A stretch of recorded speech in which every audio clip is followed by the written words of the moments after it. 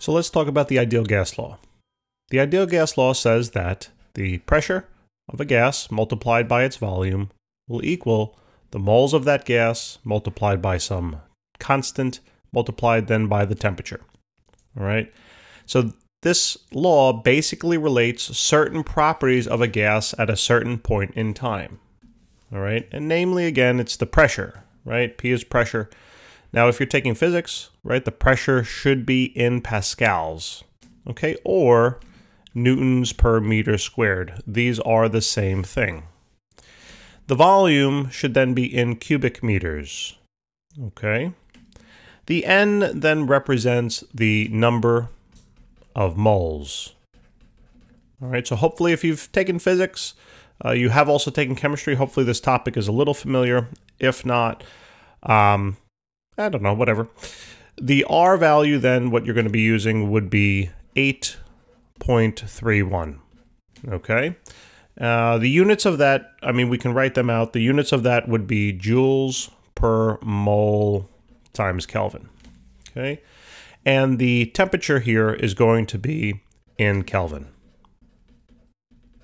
Okay, so that is one way to frame the ideal gas law. Okay, now remember, it relates values of a gas at a certain point in time. If you were taking chemistry, we can look at that same equation, PV equals nRT, and we would plug in now some different values. We would have atmospheres for pressure, we would have liters for volume, N is still the number of moles. R then changes, okay? It becomes 0.0821. All right, liter, blah, blah, blah, blah, whatever.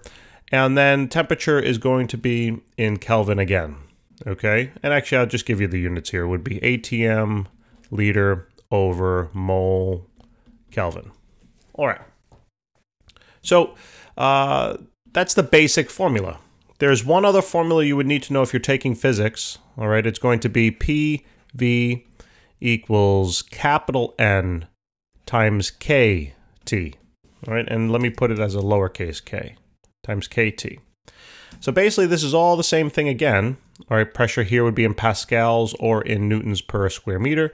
This is in cubic meters. The capital N here now represents the number of molecules or atoms. The K then is known as the Boltzmann constant. Okay, so that's going to be 1.38 times 10 to the minus 23rd joules per Kelvin. And then you might have guessed it now, the temperature then is in Kelvin. All right, so one of these three formulas is what you're going to be dealing with. Now, there is one other formula that you should be familiar with. All right, I'm going to not derive it, but I'm just going to show you how it comes about. Remember, this, I'm going to be working with this basic formula. You can do it for any one of them, but I'm just going to choose that one to work with.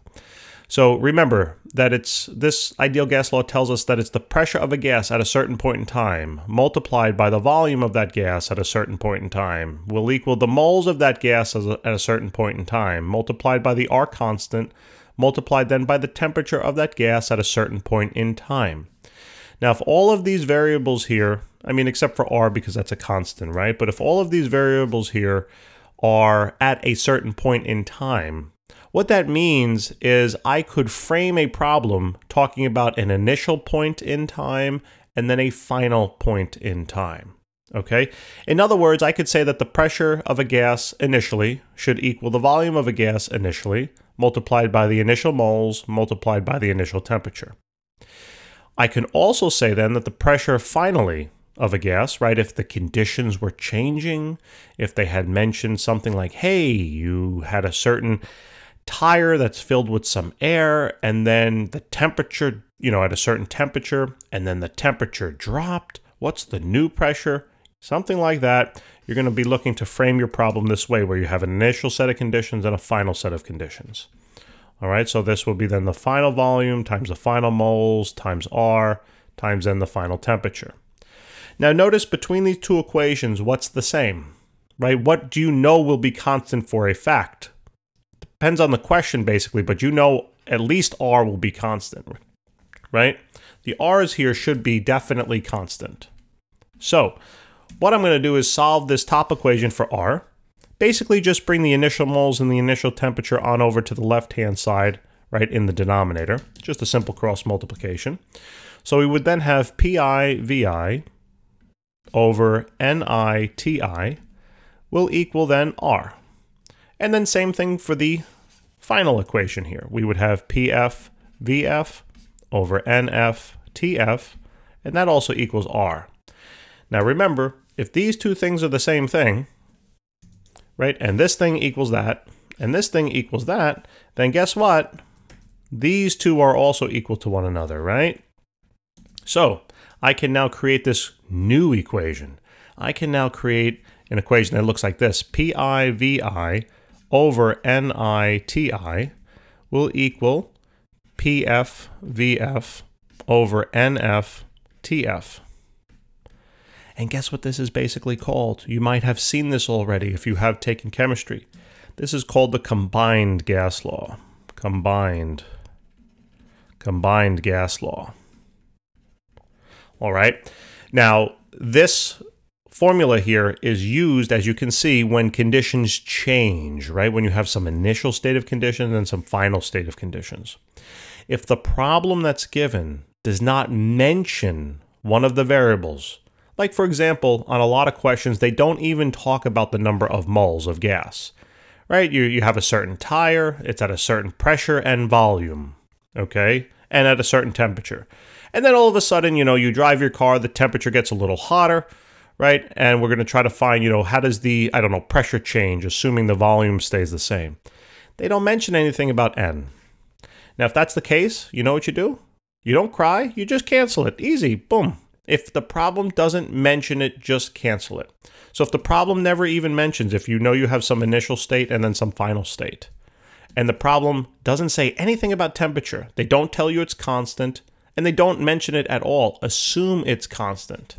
And that means it'll cancel, all right? Because otherwise, if it changes, how would you know how much it changes, right? You can't assume that it changed by some amount, then what would it be? You couldn't solve it, all right? So these are the four formulas that you'd definitely be familiar with. If you're taking physics, you would want to know this formula, and this formula. If you're taking chemistry, you would want to know this formula, which is the same, obviously, as this, with just different units, and this formula, okay? So let's take a look at some practice. An adult can inhale about 450 cubic centimeters of atmospheric air in a single breath. If the temperature of the atmospheric air is 27 degrees Celsius, calculate the number of moles of gas that was inhaled. All right. So, right, pretend this is you. Look at that. Studley, right? And the problem is mentioning that here. I'll represent this little bubble as the certain volume. So this is the amount of air, this particular volume here that I'll shade in. All right, this volume of air, whatever. Why is there a dot there? So this volume of air is the volume that will then be inhaled into your mouth, right, down your bronchioles, into your alveoli, whatever. And, well, actually, not the whole volume reaches that. Reaches your alveoli, that is. But, anyway, that's phys. Okay, so we have a certain value for this volume of air. Right, it says that the volume here of the air, as they mentioned to us in the problem, is going to be 450 cubic centimeters. That's fine. Now we know, though, that we're probably going to like to have this value in cubic meters. So why don't we just do a quick conversion? Get it out of the way. So put centimeter on the bottom, meter on the top. You know that there is 100 centimeters in 1 meter. Now what you need to do is, since this is cubic centimeters, you have to now just simply cube this result. And what that does is, now that means that you would have cubic centimeters and cubic meters. When you do the calculation, don't forget to also cube, right, your 100. So now, those centimeters will essentially cancel, and I'm going to take out the calculator and perform it.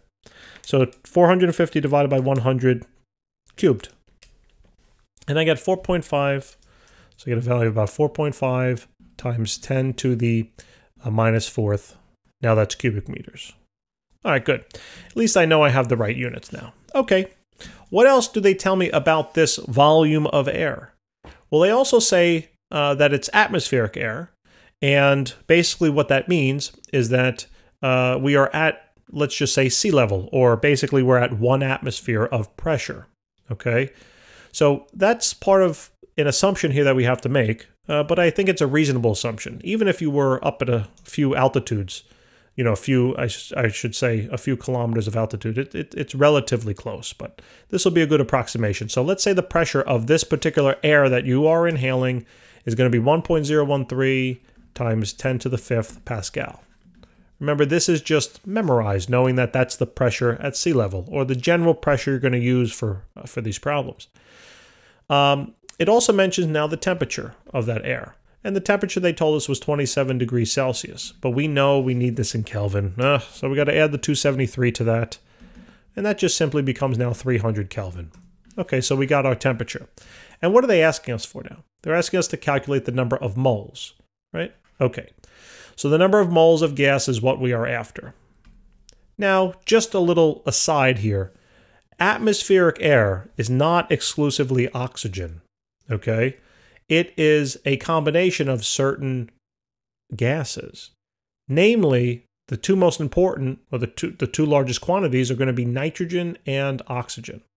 That'll be important for the second part, but just remember that what we're doing is, if I know the total volume, and I know the total pressure of the gas, and I know the total temperature, the overall temperature, what that means is that I'm going to be finding the total number of moles of gas for everything, even if this gas is a mixture of certain other gases, like nitrogen gas and oxygen gas, as I've mentioned.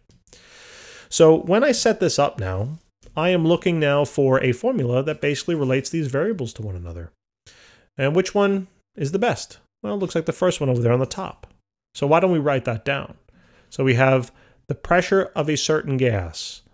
And in this case, we're talking about the overall pressure. All right. So the overall pressure of a certain gas multiplied by the overall volume of that particular gas will equal then the total number of moles of that gas multiplied by the R constant multiplied by the temperature, the overall temperature of that whole gas.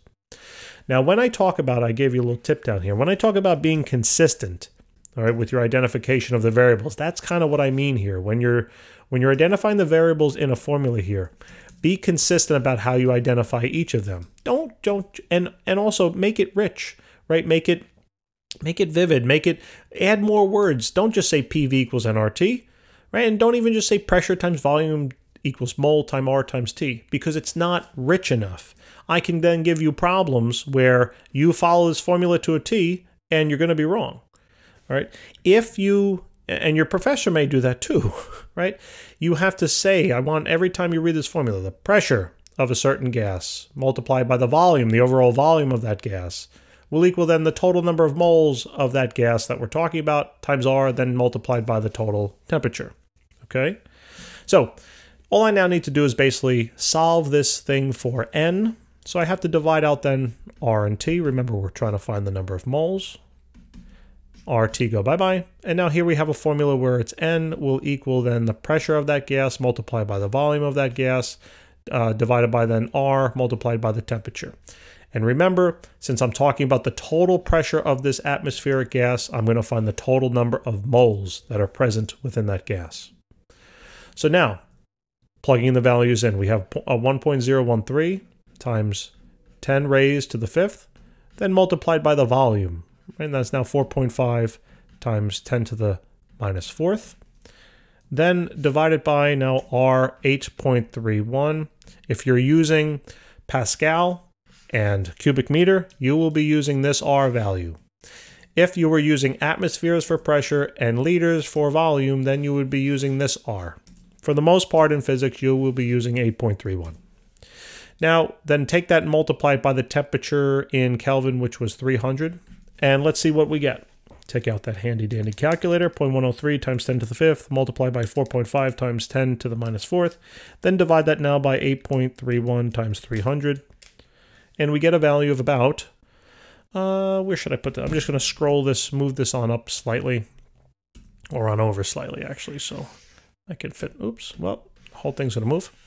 So I can fit it on in right there. So this is going to be about I'm going to round 0.018 moles.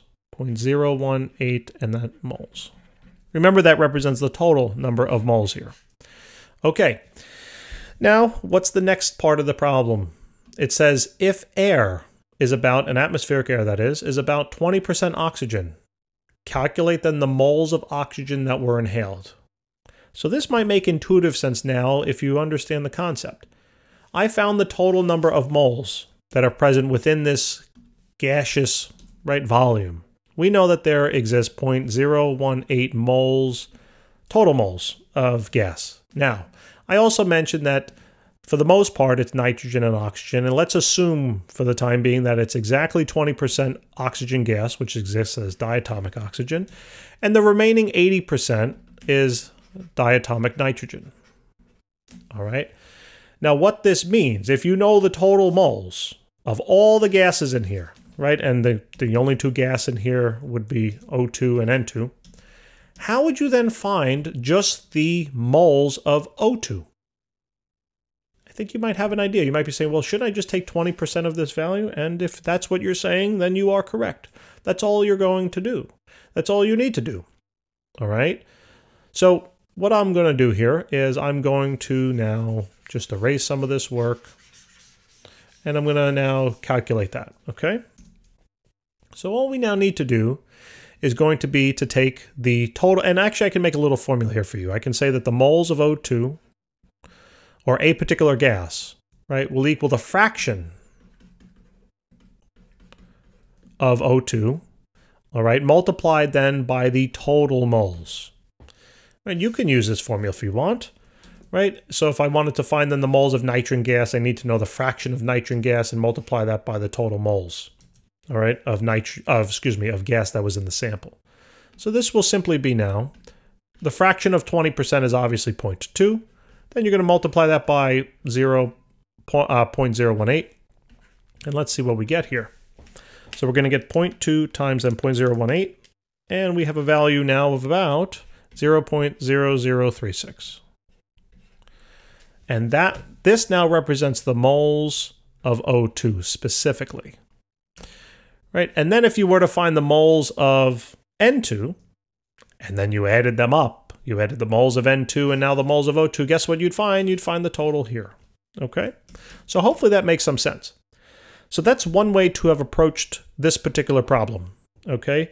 The other way to have approached it would have been to actually take 20% of the overall pressure.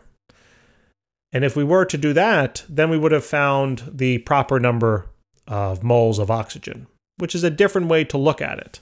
And that deals with then partial pressures and stuff like that. And I don't know, should I explain it, guys? I hear a lot of no's out there. I hear a lot of no's, but I'm gonna do it anyway. I'm gonna do it anyway. All right? I'm going to go about it anyway. So this is the total pressure. Okay? So if I know the total volume, I use the total pressure, I use the overall temperature. I'm not really going to say total temperature. I don't know what the heck that means. And then that would mean if I'm consistent, that means I'm finding the total number of moles of gas. But now watch. If I were to then use the total volume, okay, and then I use the pressure attributed to just oxygen, right? Or actually, let me do it this way. Let me do it this way. Instead of saying total, let me be very consistent, and then you'll see why they're the same.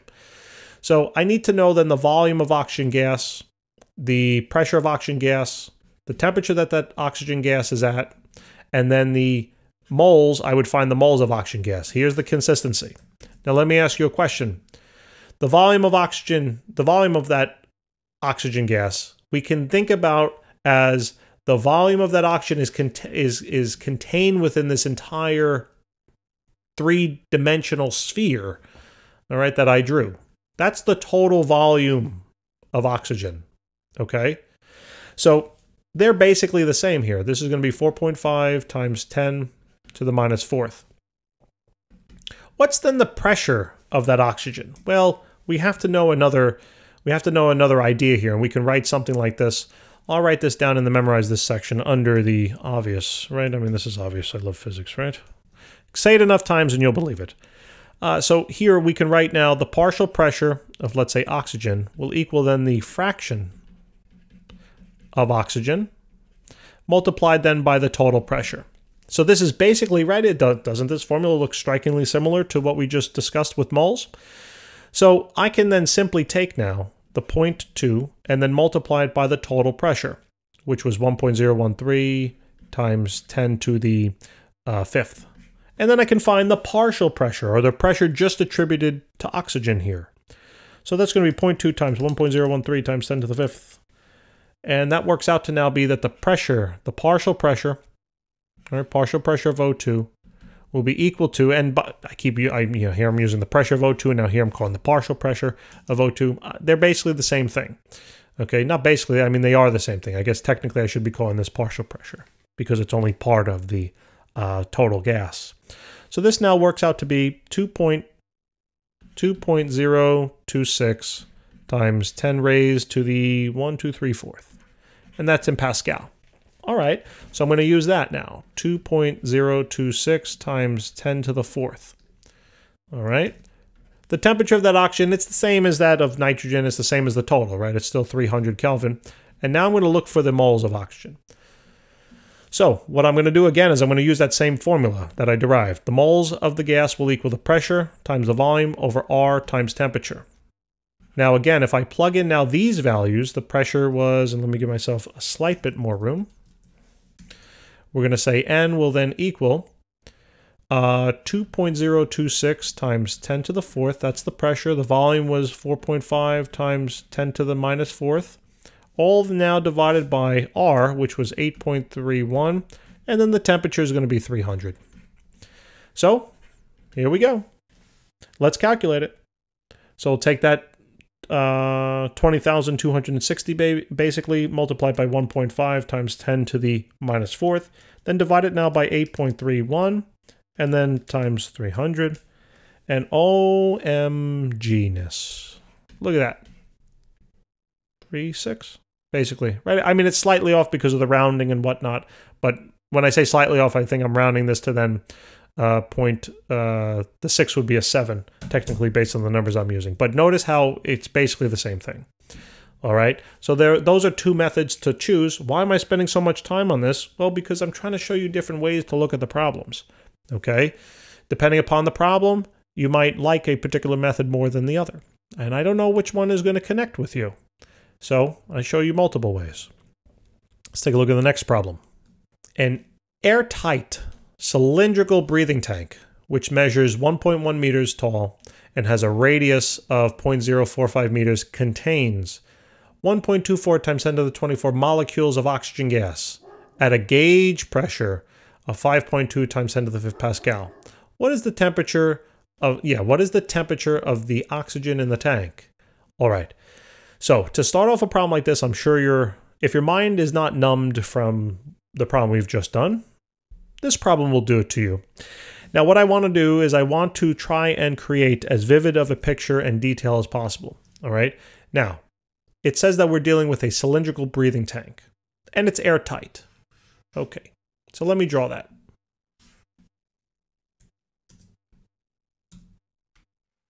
Oh, what? What in the world? All right. So there's the cylindrical breathing tank. Now, it doesn't mention in the problem, but let's assume that this tank is like made out of steel, okay? And I'm now going to detail the height of it. So we know that this is 1.1 meters. And the radius of the tank, as they told us, is going to be 0.045 meters. All right, great. We also know that there is going to be a certain number of oxygen molecules here that are present.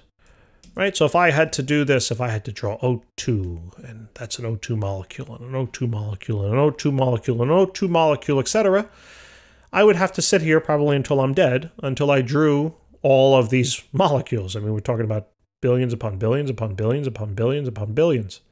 So this is about 1.24 times 10 to the 24th molecules of oxygen. All right. Now it's pure oxygen. All right, it doesn't say, it says it contains oxygen gas. It doesn't say that, it's not atmospheric air or anything. So we are to assume that there's only oxygen in this tank. And there are literally this many this many items of oxygen molecules floating around. All right, it also tells us then that the gauge pressure on the tank is 5.2 times 10 to the 5th Pascal. What that basically means is that, like, if you were to essentially hook up a little gauge here, right? You got your little gauge. Your gauge is going to read, this particular gauge right here is going to read 5.2 times 10 to the 5th Pascal. Okay? Now, please remember down here that whenever you're doing problems, you must use absolute pressure and not gauge pressure. And the reason for that is the same reason as why we use Kelvin here instead of Celsius in a lot of our calculations. Celsius temperature as well as Fahrenheit temperature is not a zero scale. It doesn't have an absolute zero, right? You know that Fahrenheit could be negative, and you know Celsius can be negative, right? And depending upon the climate you live in, you probably know that for a sure fact. Whereas Kelvin temperature does have an absolute zero. You cannot have a negative Kelvin temperature. So similarly with gauge pressure is kind of like the Celsius or kind of like the Fahrenheit. All right, it doesn't have a true zero. You know gauge pressure from possibly some problems can be negative. We don't like to then calculate with that when we're using our formulas. So you must use absolute pressure. All right, so there's a couple of things now that not even a couple of things, just basically one thing I'm going to have to convert right off the bat. I don't want to forget to do it. Remember that this represents the gauge pressure. So we need a way to convert from gauge pressure to absolute pressure or vice versa. Remember this particular formula, that gauge pressure is equal to absolute pressure minus then 1.013 times 10 to the 5th. All right, Pascal. These are all in Pascal. So basically, I would add this term on over, and what I would do is I would take the gauge pressure and I would add to it this value. Okay? So just to save, you know what, all right, I'll write it out. Gauge pressure plus then 1.013 times 10 to the 5th times 10 to the 5th. And let's now do it. So 5.2 times 10 to the 5th, that's the gauge pressure. Now add to this basically atmospheric pressure, 10 to the 5th. And now we're going to get a value of, why do I even need a calculator for this? I don't know. This should be 5. And I guess I should stop it right here if I'm thinking about sig figs and whatnot. So this is really going to be 6.2. I'll just leave it 6.213. Screw it. I'm going to go all the way out there. All right. And this is now Pascal. This is the absolute pressure. Okay. So let's take a step back. All right. Let's label what we know. We know the absolute pressure now is going to be 6.213 times 10 to the 5th pascals. We also know the number of molecules, right, that we're dealing with. So the number of molecules would be capital N, and that's going to be now 1.24 times 10 to the 24th. All right, molecules of O2. What else do we know? We also know that, well, we can find it. We don't know the volume at the moment, but we can find it.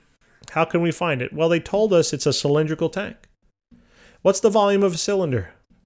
It's going to be, what was that? Right. So pi r squared h. Okay? That's the volume of a cylinder. And we have the values. So simply, what we can do is just take then pi, multiply it now by the r squared value. The radius of that cylinder is going to be, as it's all in meters, so we're good here, 0.045 squared. Multiply it by the height of 1.1. And we can then get the value. So why don't we just do that right now? So pi times that 0.045 squared, multiply it then by 1.1. And here we get a value now of about 0.00, very basically 7, right? I mean 0.00700, okay? And this is going to be in cubic meters. All right. And last but not least, they are asking us to find the temperature, right? They are asking us to find that temperature. So now that's my unknown here, right? That's my unknown. Let me just move this down ever so slightly again. It's getting a little tight in here. So the temperature now is the unknown. So guess what? What am I going to do now? Well, I'm going to now go and try and figure out if I have a formula that relates these four variables together. And we go to the right side and we realize, oh, look, formula number 2. Great. So that's the one we're going to use. All right. So let's just get rid of some of this mumbo jumbo. And let's now do our calculation. So let's first write the formula out. I'm going to write it as PV equals capital N times KT. Remember, so let's state this out fully. The pressure of a particular volume of gas basically is multiplied by then that volume of gas, which is then equal to the number of molecules that are present in that volume of gas multiplied by the Boltzmann constant multiplied then by the total temperature of that gas. All right. What we're after is we're after the temperature. So let's solve for that, okay? So basically just divide out the molecule times K, divide out the molecule times the Boltzmann. And here we get now, we realize that the temperature will be equal to the pressure, volume over molecule times the Boltzmann. And now we have everything in the right units. All we have to do is plug in. So this is going to be 6.213 times 10 raised to the 5th, multiplied now by the volume, which is 0.007, divided now by the number of molecules, which they told us was 1.24 times 10 to the 24th, multiplied then by the Boltzmann constant, which is 1.38 times 10 to the negative 23rd. Okay, and let's just plug it on in now. So let's see what we get. So we get 6.213 times 10 to the 5th, multiplied then by that value, okay, of 0.007. I use the exact value, so then divided by 1.24 times 10 to the 24th, multiplied then by 1.38 times 10 to the minus 23rd. All right, so here's the temperature now. So the temperature of this item, right, is going to be now 254 Kelvin. All right, so 254 Kelvin. That's the temperature. All right. So that is the temperature of the oxygen that is in the tank. So if you were to go back to the picture over here, right, you know that the temperature inside of this tank basically, and I guess outside of the tank, we can assume it's in equilibrium. All right, it's going to now be 254 Kelvin. All right. Okay, so that takes care of the first part. Now, let me just erase some of this work. All right. So now the second part is asking us for what? It says now, if the tank is then placed in a freezer at 0 degrees Celsius now, okay, so maybe it is in a freezer already. I mean, if you already noticed, this is basically below 0, all right? But I guess they're changing, you know, they're putting it into a different freezer. If it's then placed in a freezer at 0 degrees Celsius, how many molecules of oxygen will there be? Interesting. So now what we might begin to think about is we might say, sounds like conditions are changing, right? The temperature has changed now to 0 degrees Celsius. Why don't we calculate that new temperature? Okay, we'll call it T. We'll call it TF for right now. So it's 0 degrees Celsius, but you know you have to convert that to Kelvin, so you have to add 273. So now it's going to be 273 Kelvin. And you know that the gas originally started at 254. So you might say, oh, great, combined gas law. Whoop-de-doo, let's do it. Let's hold on one second, okay? Think about the context. Think about what's going on in the problem. You're taking this tank, okay? That's airtight, by the way. It's airtight.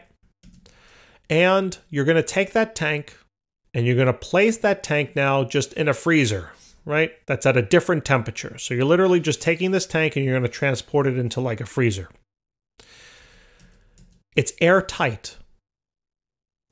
How many molecules of oxygen will there be then once it's placed in the freezer?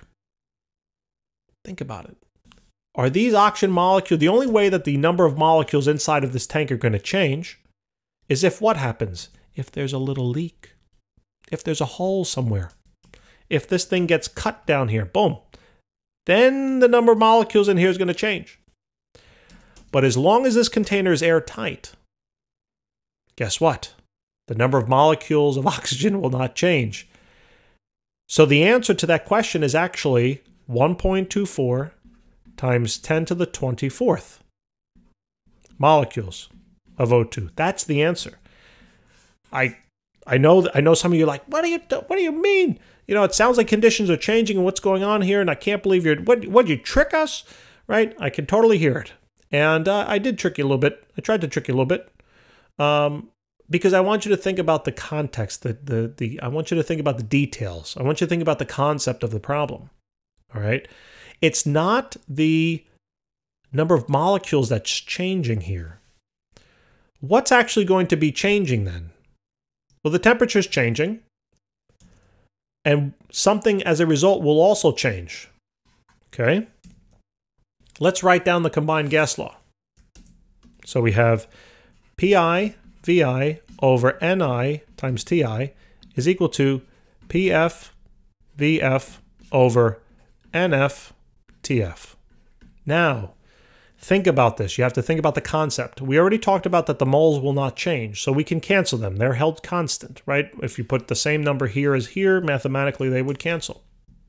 We do know, though, that the temperatures change. There is a certain initial temperature of 254, then there's a certain final temperature of 273. So that's not going to change. Let's think about this now. Does the volume of the tank change? Does the volume of the tank change? And you might say, well, no, the volume of the tank does not change. That's apparent, right? No matter if I take this tank, it's made of steel, and you might say, well, wait a minute, isn't there a certain volume expansion and contraction? And you know what? You'd be right. I mean, if you're thinking back to the prior concepts in the chapter, you're right. I mean, the volume here will change ever so slightly, but we're going to assume that it's negligible here. All right, because it will be actually. It will be quite small. So the volume then of this tank basically will not change by any significant amount. Okay? Whether you put this in a freezer at 0 degrees Celsius, or right now it's at 254 Kelvin, which is basically, you know, some negative 20 something or other. You know, it doesn't really matter. Okay, the volume of that tank's not going to change. But if you were to ask yourself, does the volume then of the oxygen change? That becomes a little iffy, right? In terms of the concept, you might be saying, well, does this contract in here whatsoever? You have to remember one of the main principles of a gas, and this is why sometimes thinking through theory can help you, especially if you're struggling. Remember, a gas will always fill the full volume of the container that it is in. That's what it's meant by the volume of the gas. So if this oxygen is placed within a rigid container, the oxygen molecules will totally fill up the entire container. And therefore, the volume of that oxygen gas that's inside the container will be equal to the volume of that container. So hopefully that makes sense. So what that means now is that the volume is held constant. So now the pressure will change. And you have seen, I'm sure you have seen examples of this before. All right? You might have seen it with maybe soft drinks or something like that. You know, as the temperature changes, the pressure of that gas inside the contents of the bottle, you might notice might change. You might notice it with your tires. All right? Even though the volume does change there a little bit, if they're really pumped up, there won't be a significant change in volume there. But you know, you might notice this in some common day applications.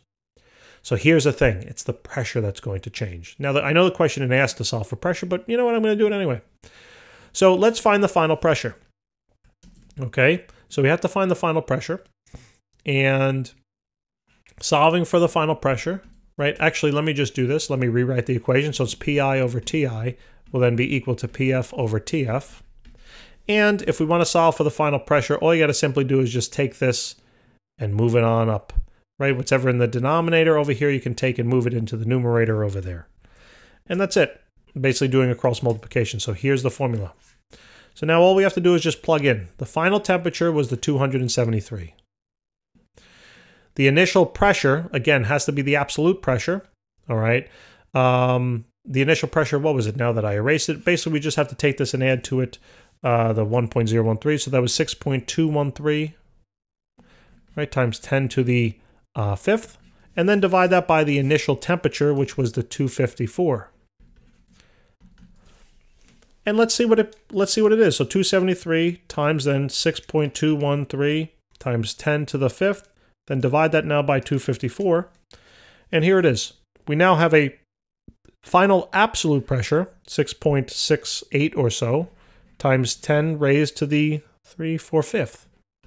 And that's in Pascal. Remember, this is absolute temperature. If that's what the problem had asked for, then you'd be done. But imagine they asked you now for the gauge pressure. How does the gauge pressure change? Well, simple. You have to remember that formula, right? We know the formula that the absolute pressure, or I should say this, that the gauge pressure is equal to the absolute pressure minus then 1.013 times 10 to the 5th. So all I got to do is plug in this absolute pressure into the formula. Let's see how it's going to change, all right? So minus then, so we're going to minus 1.013 times 10 to the 5th. And we get a value now of about 5.6 or 5.7-ish, all right? So the gauge pressure now would be equal to about 5.7 times 10 to the 5th. And notice now if you compare the final gauge pressure here to the initial gauge pressure over here, the pressure has gone up. All right, and you know that that's the case, right? As temperature goes up, the pressure generally goes up. You know that with your car tires, right? That's why you want to measure the pressure when the tires are cold. I mean, you can measure them when they're hot too, but I mean, all the guidelines are for when they're cold. So the recommendations, those pressures are when the tires are cold. But you know that, you know, as the tires heat up, the pressure inside of those tires goes up as well. So hopefully this problem connects to something you're familiar with. Guys, I really appreciate it very much. If you're still with me at this point, kudos to you. All right. I really try to explain as well as possible, as detailed as possible. I think about how the problems might change. I'm really trying to, give you all that I can think about here. All right, so I really do hope this helps you out. And if I'm able to help you out at all, if you wouldn't mind giving us a hand, just hit that subscribe button and tell your friends. All right, we want you all to do well. Take care.